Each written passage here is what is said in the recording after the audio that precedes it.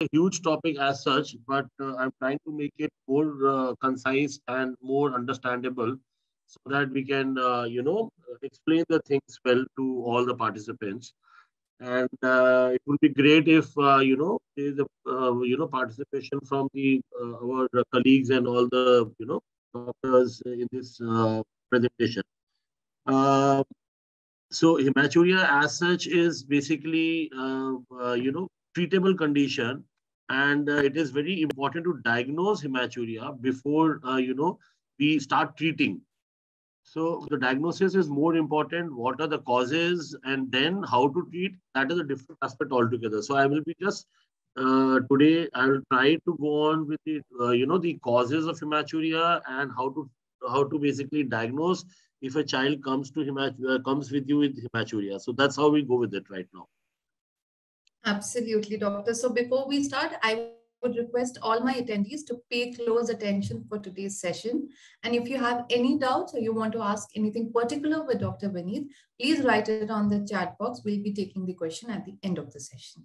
Thank you so much. The screen is all yours. So let's first see. So let's go with the contents. What I'm going to first discuss first will be the introduction. What is hematuria and what is macroscopic hematuria? What is microscopic hematuria? Then I'll go with the pathophysiology, which I will be not describing in detail. Then we'll go with the causes. Then we go with the diagnostic criteria, which involves the history, which we have to take, which is very important. The examination, the set of investigations which you have to do to rule out various disease factors causing hematuria, and finally the management, which I'll not be discussing in detail because that's basically for the nephro guys to do it. Otherwise, they will just come on my heads and they will start breaking my heads. Okay, now let's see introduction. Hematuria. Hematuria. What does hematuria mean? Blood in the urine, right? So, like I discussed earlier also, it may be a gross hematuria or a microscopic hematuria. Gross is also called as a macroscopic hematuria, which you can see by a naked eye, right? And microscopic hematuria, as it name suggests, is basically when you send a urine routine examination, only on the microscopes when we see red blood cells, then we call it a microscopic hematuria. Macroscopic or grass hematuria is when the parent comes to you and say the child had passed urine, it is more of red in color rather than the normal urine what he passes. So that's basically which can be seen by a naked eye. That's gross or macroscopic one. Now, gross hematuria, like I discussed, is seen by the naked eye. By microscopic hematuria needs a microscope. Hematuria is defined as the presence of at least 5 red blood cells per HPF of this centrifuge urine, or 5 RBCs per microliter in a non-centrifuge urine.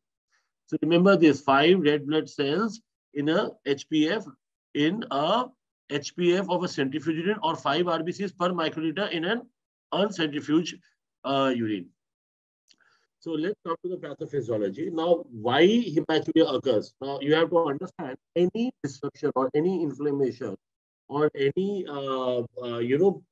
cause which is causing the structural disruption of the whole ureter or the bladder or the kidneys can lead to hematuria.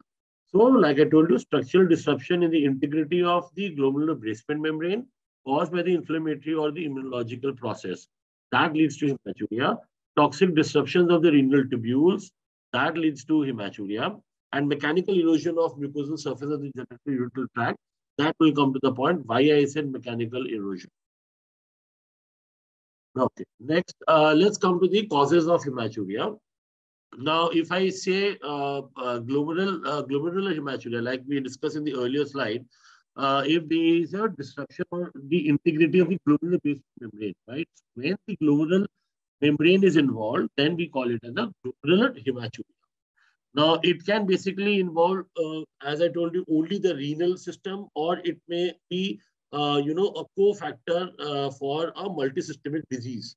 Now, in an isolated renal disease, if I go, it's basically post-infectious glomerulonephritis, which is post-streptococcal infections.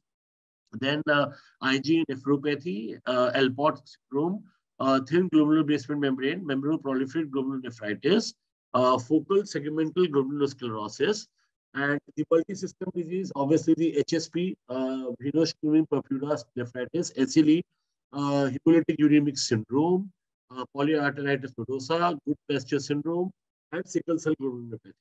Now, in these cases, especially in multi-system disease, what we have seen is the hemolytic uremic syndrome and SLE nephritis, HSP nephritis is most common. Normally, sickle cell glomerulopathy we do find, but that is these cases are only found in the government setups. Okay. Now, like I told you, we had seen the causes. One is the glomerular hematuria. Now I'm going to go with the extraglomerular causes of hematuria. Now, extraglomerular causes of hematuria basically involves the nephrons and your anatomical, congenital anatomical diseases. So upper respiratory tract and lower respiratory tract infections. The upper respiratory goes with your tubulointerstitial diseases like pyelonephritis, which is one of the most commonest. Acute tubular necrosis, again, most commonest. Interstitial nephritis, most commonest. Anatomic is, yes, hydronephrosis, polycystic kidney disease, and tumors, various kinds of stuff, and trauma. So they are the extraglomerular hematurias. Now, there are certain causes, vascular causes, like I told you.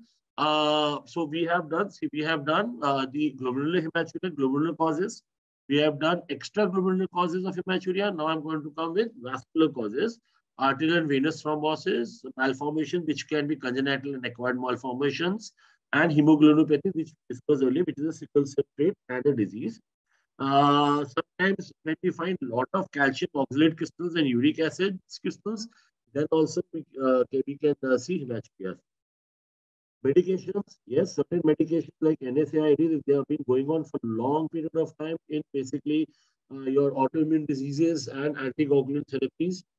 That is also one of the reasons of vascular reasons of hematuria. Now, this we did. Now, what are the commonest causes which we find in pediatric cases? Now, the commonest causes which we find in OPDs, which can be in, the hospital-based practices or a clinical-based practice, which we are finding is basically UTI. The commonest thing, a child comes to you and the parent says he's been passing very high colored urine, and he is basically the frequency of micturition is very high, and there's painful micturition is there, and obviously that is associated with fever. Now remember one thing, if you find that other causes of fever have been ruled out, but a child is having a very high grade fever which is associated with chills, remember that. Then, at least in my practice, what I have seen is a child who is coming with a lot of chills and rigors with a very high grade fever, with low throat infection, with no cough and cold, and the fever is there for more than 2 days, with only a decrease or an increased frequency of micturition, then please think about a urinary tract infection as the first diagnosis, rather than going on to the higher diagnosis, because we should basically go with the diagnosis with the basic ones. Then meatal stenosis, yes, that may again cause pyelonephritis, because if there is stenosis of the meatus opening, then there is a backflow of the urine goes to the ureter, and then that can also cause to hematuria. Perineal irritation, yes, if the perineal irritation is there, that may cause spread of infection to the urinary tracts and then cause a UTI. Trauma, any kind of trauma, hypercalciuria, coagulopathies, and tumor. So these are the commonest causes of gross hematuria. I have listed in a way that you should basically go on the way I have written. So don't go to a coagulopathy first and then think about, oh, it was a urinary tract infection. So preferably, I would suggest to go with a urinary tract infection. Then think why the urinary tract infection was there, and then see if it's a newborn baby or if it's a baby who is having perineal irritation or something like that. Then you go ahead, ask for a trauma history. So these things will come in the history taking. So these are the basic diagnoses which you should think as first diagnosis in an OPD practice as well as the IPD practice. Okay, this we did. Okay, now let's come to the causes of hematuria in the newborns. Now, see, any kind of asphyxia in the newborn, or respiratory distress in the newborn, when the child lands up into shock, obviously we understand that the blood supply goes, knocks off to the, the renal veins and all this, and then it leads to renal vein thrombosis, which is one of the causes of hematuria in newborns. Renal artery thrombosis is there. Polycystic kidney disease, yes, one of the most commonest causes. UTI again comes over here. Obstructive uropathy can be there. Trauma, bladder catheterization. If the baby has been catheterized too much, and we find that after persistent catheterization with the baby, which has not been changed for long, and when we take it out, can cause an injury to the urinary tract and lead to, the hematuria. Then, like I told you, HIE stage 3, stage 2, stage 3 can cause cortical necrosis leading to hematuria, and nephrocalcinosis, which is because of when the child lands up into CHF and we have to give furosemide, then nephrocalcinosis is one of the causes of hematuria in newborn. So I'm not going into the details of the causes of hematuria of newborn because we are not dealing that topic right now. Now, how to diagnose a child who comes to you in a clinic with hematuria? So first of all, like I told you, the most important thing is history. Now you have to first see the age. Age is basically 2 to 5 years. If the baby is coming with the hematuria, then yes, you can think about a Wilms tumor. 5 to 12 years is basically post-streptococcal glomerulonephritis because these aged children are more,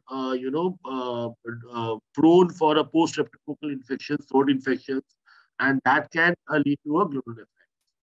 So the female population is more affected by the male population, 1 to 2 years. One of the commonest causes is UTI, female to male SLE nephritis, and race is basically for us whites and more kids who have with sickle cell disease. Now, next, now comes the color of urine. Now, this also comes as a part of your history taking. Now, once the patient comes to you, you can just think about the, diagnosis age related. Like I told you, the first diagnosis will always be a UTI. And then you ask the color of the urine. Now, what color of the urine is? Mothers come with history that the child is passing a dark yellow urine, which is a normal concentration, which is because of dehydration. Also, dark brown or a black urine, which is basically because of bile pigments and other, methemoglobinemia and all those things. Polar colored is a glomerular hematuria. So these colors we have to remember or at least put it in your clinics so that at least you come to know what is, how you can delineate the diagnosis and help you out to come to a point where you can say, yeah, this is the reason of hematuria in children. And red or pink urine is extraglomerular hematuria. So remember one thing now. Polar colored hematuria is basically a glomerular hematuria. Red or pink colored urine is basically an extraglomerular hematuria. Myoglobinuria, porphyrids, drugs like chloroquines and rifampicins. Rifampicin does causes this. So you have to ask these in histories. So unless until you take a detailed history, you're not going to come to know the, you cannot delineate your diagnosis accordingly. Okay.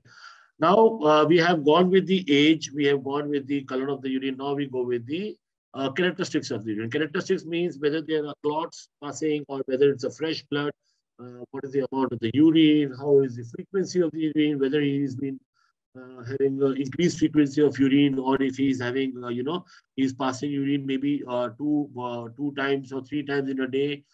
Then is the urine, a frothy kind of urine. Whenever he's passing urine, there's a froth in the urine. And what else is there? So amount of urine, obviously, if it is reduced, then you basically you should rule out acute glomerulonephritis or an acute renal failure, as we all know, right? If there's an increased frequency of urination, then first thing comes into mind is a urine infection, urinary tract infection, which I already told you, with female having a more predominance rather than the males. Now, if you are passing clots in the urine, then it's basically you should think about the extraglomerular causes of hematuria. If there's an increased frequency or dysuria or recent enuresis, like I told you, UTI, which I've already discussed. Frothy urine is basically proteinuria in cases of, glomerular, all kinds of glomerular deficiencies. Timing is important because initial stream from urethra, so urethra spotting in the underwear is there. And if it is basically terminal with a suprapubic vein, and disturbance of micturition, it is from the bladder. That means, what I mean to say is that if the child is passing urine and if he is having a suprapubic pain, complaints of a suprapubic pain and is having a difficulty in passing urine, that is basically mostly from the bladder origin. And if it is basically from the urethra, then there will always be a spotting in the underwears. So we have got a history. Now, what can be the extraglomerular symptoms? That means, what are the other symptoms which you have to look into if you have to think about hematuria? Now, is there any infection? Is there any infection is associated with a high-grade fever? Is there any abdominal pain associated? Is there any abdominal mass which you can feel? Are there any joint pains or are there any rashes all over the body? Then you have to go with things like whether the child is having yellow or discoloration of the eye, that is jaundice. Then you have to see about the facial puffiness or the edema of the legs. So these things you have to look into. Now, I have just put out some points, like if the fever is there and there is a hematuria, then you should think about all kinds of infections, specifically the post-streptococcal glomerulonephritis, SLE, and the acute glomerulonephritis, which comes with that. Then you can go ahead with the facial puffiness, edema of legs, weight gain, and hypertension. If the child comes with persistent headaches, or he's having, diplopia, complaints of double vision, epistaxis, has a history of seizures, then you should think about acute glomerulonephritis. Again, abdominal pain, which I mentioned already, UTI, and land to grand is basically urolithiasis. Abdominal mass, you can just see hydronephrosis, Wilms tumor. Joint pains is very important to rule out HSP and SLE, because a patient who is having a persistently low-grade fever with a joint pain, with hematuria, and sometimes rashes also, then you should really first diagnosis which should come into your mind is an HSP or SLE, and you have to investigate accordingly. That is very important. Yes, if other parameters are all fine, if other investigations are coming okay with it. Jaundice, I have already told, obstructive jaundice, and the hemolysis, which also includes the sickle cell disease also. Now, like I told, trauma is basically history of exercise, menstruation, any bladder catheterization which has been there, or passage of a calculus can cause hematuria. Upper respiratory tract infection, which I already told you 1 to 2 weeks back, the post-streptococcal infection, and the skin infection, which can again be, staph infection or strepto infection, GI infections.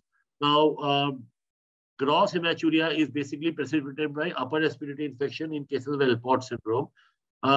The other sites of bleeding sites should be checked for. Any history of trauma, like I told you, abdominal surgeries or child abuse and crush injuries, and ingestion of drugs. The major drugs which we really, which I have really found is, which we get confused with hematuria, is basically rifampicin, because that also causes a red-colored urine. Then ibugesic, we have ibuprofen, which you say. Again, long-term use of ibuprofen. Sometimes I have seen people coming up with hematuria. Iron, yes, red-colored urine. Larugo, which is chloroquine, malarial drug, which is most commonly used in the government setups. So we tell them that, see, the baby or the child may have a red-colored urine, but if it is persistently going on, then please let us know so that we can go ahead and do investigation, and obviously contrast agents when we do certain investigations.